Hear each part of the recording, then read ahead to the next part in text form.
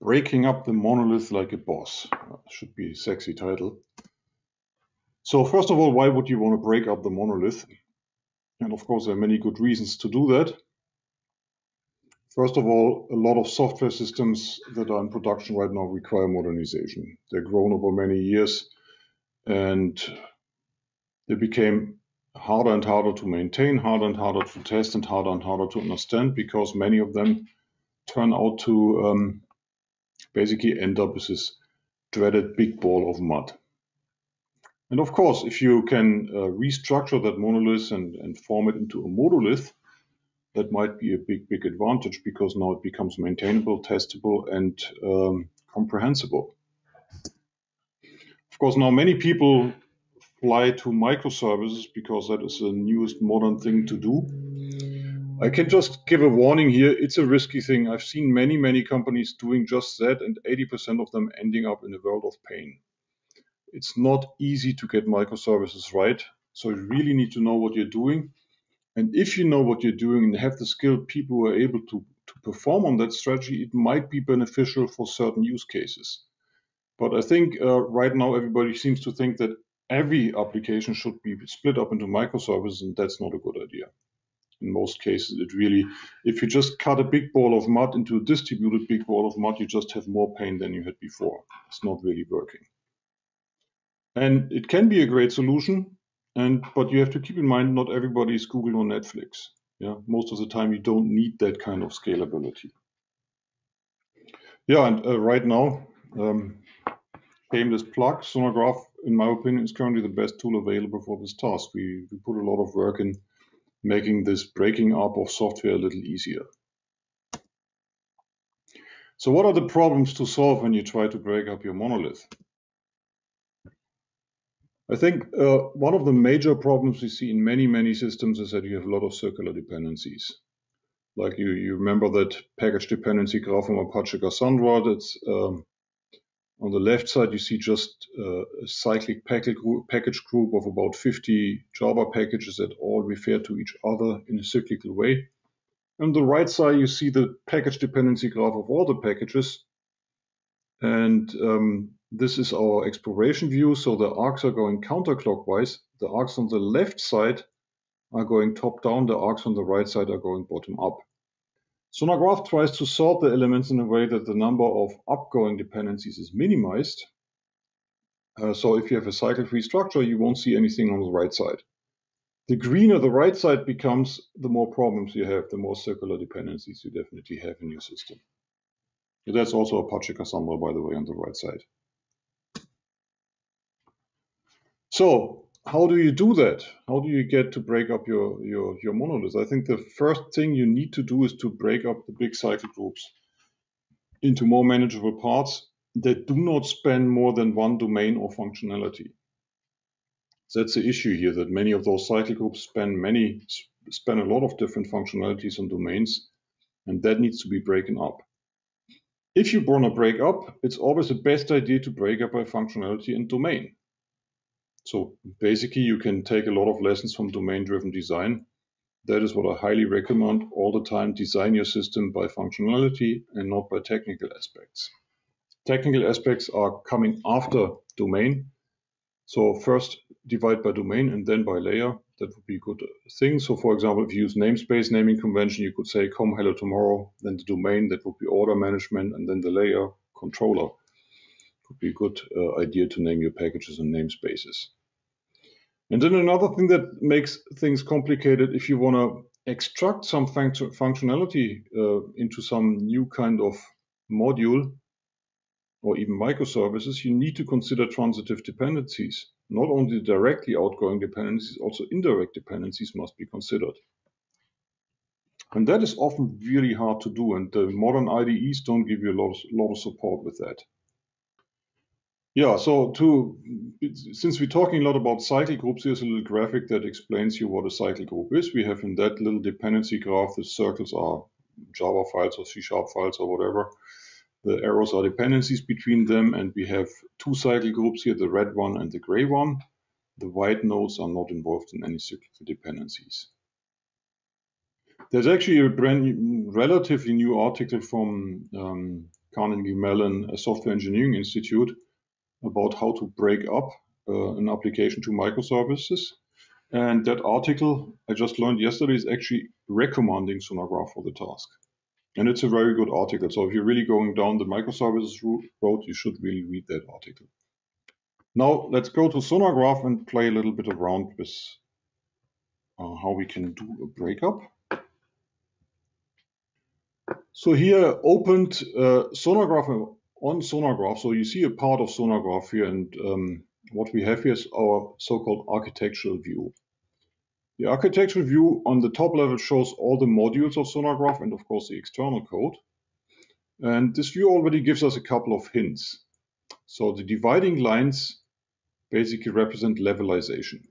Everything on the bottom part has no outgoing dependencies, and the next two only depend on external. The next three depend on those two and external, and so on. So every cycle-free graph can be levelized, and the levelization basically is represented by those divider lines. Also, when you look at the plus signs, you see they have different colors. Some are darker, some are brighter. The darker they are, the more classes you will find behind that thing. So it gives you a little bit of a hint how big that part might be. Now, and of course, you can always go deeper. And again, on each level, we do new levelization. And we can go deeper and deeper and so on. I think, yeah. So when we want to break up, you basically want to create containers for the different target breakup parts that you have. So you have to decide what are my target artifacts that I want to break up into. And here I'm going to make a simple example. I assume that all the modules that we see here stay the same, so we keep the modules, but we want to break up our biggest module core into two smaller modules so that we can use them more independently from each other. So that's our little demo here. And what I do as a first step, I'm going to create architectural artifact containers out of this. So I'm going to select all of them and then create new multiple artifacts for elements. And I make them relaxed layers. Relaxed layers means the elements on the top can talk to all elements beneath them. Strict layer would mean I can just go one layer down and nothing more. Restricted would mean everything is forbidden and you have to explicitly allow outgoing dependencies. And unrestricted, as the name says, well, you can do whatever you want.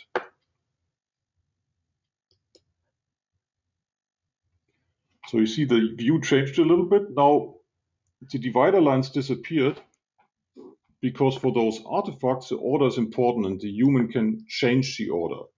Before, the order was determined by the dependencies, but now as a human, I could just say, oh, let me move that up here. And then I would change the order here. Yeah. And the order is significant because, as I said, the relaxed layer can talk to anything beneath it. And we can also break our structure a little bit. If I would, for example, if I move core up here, you see you get becoming these red lines here, because now suddenly we have outgoing dependencies. In a relaxed layering scheme, you can't have any outgoing dependencies. Okay, let's move it back where it was. Now let's go down into core. Now let's assume we want to basically isolate a couple classes from this command slice here. And I have two classes in mind. Command and command registry are the classes that I want to extract into a new module. So first thing I'm going to do, I'm going to create a new artifact and call that artifact command. And I'm going to put it under core. So core should be able to use command, and other people of course too, but command shouldn't be able to use core. So I have an empty artifact now. And now the magic trick happens. Watch it. So that's like a card trick here, what I'm doing now. Watch very closely. I'm selecting those two classes, and now I'm saying set focus. And I'm setting a focus on outgoing dependencies transitively. Means at the end, I'm only going to see those two classes and all outgoing dependencies from them, not only directly, but also indirectly, that means transitively. You see the view changed now. Most of the modules disappeared, and we can only see the direct and indirect outgoing dependencies from those two classes here. You see those little triangles on the top? It means we only have partial information here. We don't see everything. Same is true for here and here. And now I'm simply going to say, talk to this package here and say, move element. I'm moving it to the command thing. And here the decisive thing is up here based on shown children only or all children. Shown children, that's what we want to do. We only want to move the children that are in our focus right now, not everything.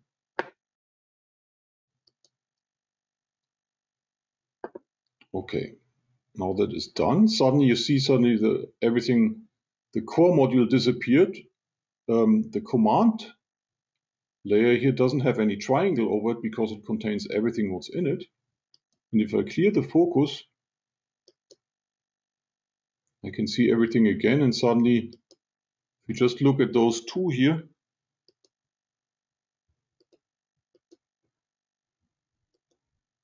why isn't this working like I want to?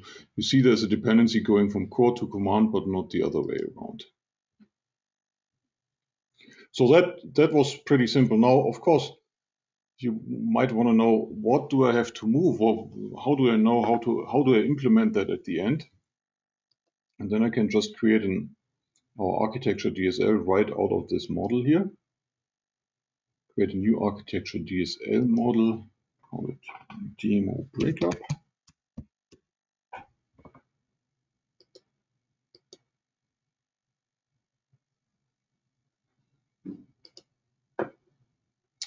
And now it created Sonargraph architecture DSL in the file demo breakup. If I can find it, there it is.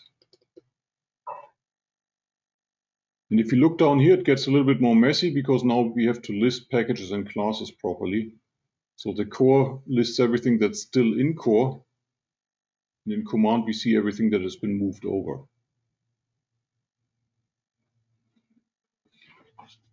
So that should, the cool thing is in this architecture, you can, in principle, you can really completely simulate that breakup.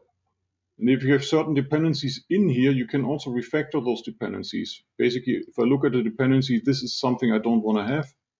I can say delete dependencies, and we behave like this dependency wouldn't be there anymore. And it adds up also in our to-do list of things we need to do for the breakup. So you can really work in this view and basically create the target structure that you want to have, and then drag and drop the classes to their target elements, or use the focus like we used before to really create the desired structure. And in the end, you have a pretty much made out to-do list of the things you need to do to make it happen. Okay, any questions about that?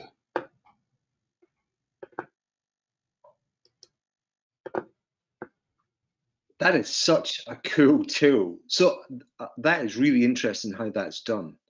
Because one of the things I was thinking about was, how did that impact on what you were talking about yesterday in terms of this architectural description language and the way in which that could be, viewed.